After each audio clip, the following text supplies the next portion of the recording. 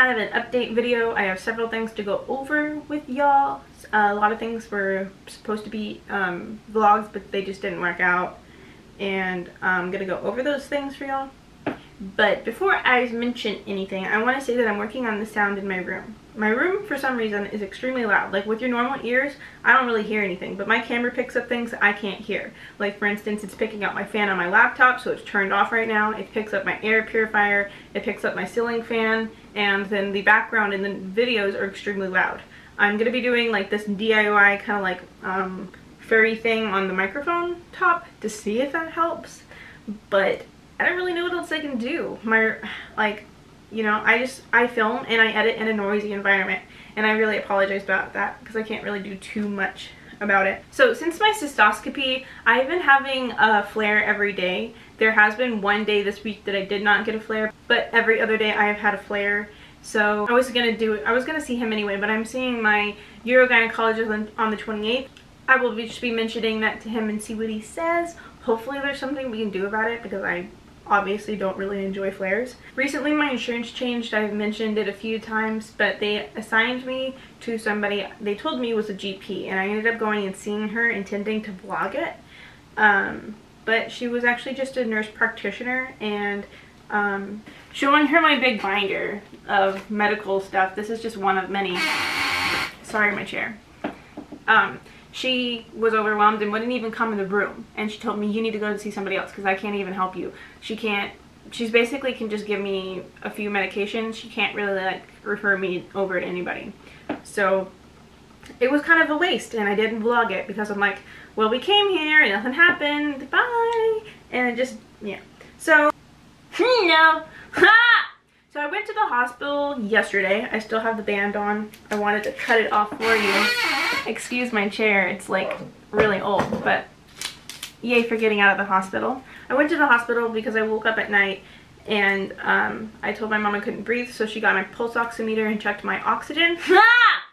And it was really low. I think it was like 74 or something. It was low. She was concerned. So we went to the hospital and they checked my, they did a bunch of blood work, and they found out that there was something that looked like there could possibly be a blood clot. And so they had to do an x-ray on my chest and a CT scan. And those came back like negative for anything, thankfully. I did find out that there is a very unpleasant side effect to having contrast dye. I've had it several times, but I was kind of upset that the nurse, or anybody else for that matter, didn't mention that this could happen, because during the little circle donut machine, which is a CT scan, I started feeling like I was peeing myself, and it felt weird, like in a way that was just not normal, and I got scared. And the next thing you know, my IV that I had in me just started leaking. And when the guy was putting it in there, he had to do it twice, because the first time when he did it in there, my arm just kind of like bled and didn't go through the tube that he put in, and went through just the hole in my arm or something. It was weird. And anyway, when I started feeling this water leaking down on me, I thought I was bleeding everywhere. So I flipped out in the machine thinking there was blood everywhere, and I messed up the ending of it. By talking and freaking out. And so I was kind of upset that they didn't mention that something like that could happen, you know, even if it's a fluke thing. If you're gonna do an expensive machine that you can't talk through, they need to be, the person that's being in the machine needs to know everything that could happen. So that was fun, I guess, to find out. I did actually pee myself, by the way. That was thankful. I wore diapers at that moment. I was really thankful. No. So I want to mention some things about my tics. I've noticed that I have had new tics recently. I have a banging tic that makes me bang on anything basically, and it has to happen 3 times. I have my clapping tic has kind of escalated a little bit to the point where, yep, it did. To the point where my phone is extra cracked. If you can see right there, it's like raised up because it got dropped from a clapping tic. Along with the banging tic, I also have a tic where I'm hitting my head now, and it doesn't happen very often. It's kind of like my clapping tic. My clapping tic only happened a little bit when it first started, and now it seems to be escalating. So I'm worried that that one might be escalating because I've actually scratched my face because of that one.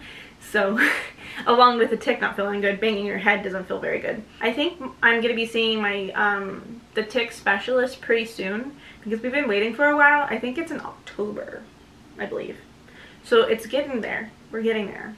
Before I go, I want to say thank you to all my recent subscribers. YouTube kind of has this like milestone thing where every 100 subscribers is a milestone, and so I just reached my next milestone, which was 1,300, and so my next one will be 1,400. And eventually, once I get past a certain number, I'll just like say something when I hit 1,000, or I don't know. But I just want to say that I'm really thankful for y'all. Y'all are amazing. My camera's memory card got full, so I had to delete something, so if it's moved, I apologize. And so I just want to say thank y'all. I'm super like stoked. Every time I get more subscribers, I'm kind of shocked. Thank you for wanting to follow my journey, and you know, thank you for wanting to support each other. Y'all are amazing. I was really worried that nobody was going to believe me when I started my YouTube channel, but I was going to do it anyway because we need to spread awareness for, you know, the period of time that you're not diagnosed, because it's a big period of time for a lot of people. And I just want to say that I appreciate y'all, and for the people that like make it to the end of my videos, y'all are amazing. You know, all of y'all are amazing. And I have some videos that are going to be coming out soon. I'm working on like making them. One of them will be about autism, another one will be about sex and IC, and I think I'm going to be making an atheist video. Also, I'm going to have like a playlist eventually that's called something like Cat Topics with a K, not a C, because that's how I spell my nickname. But it'll just kind of be videos that are not chronic illness related. So I'm looking forward to that. I want to kind of branch out a little bit. I was planning to do that a while ago, and I finally figured out how I'm going to do it. I didn't know if I was going to make another channel, but I think I just want to keep it on the same channel. I think it'd be easier that way, and just have a specific playlist that I add those videos onto. So I don't know exactly when this is going to happen, but I'm super excited about it.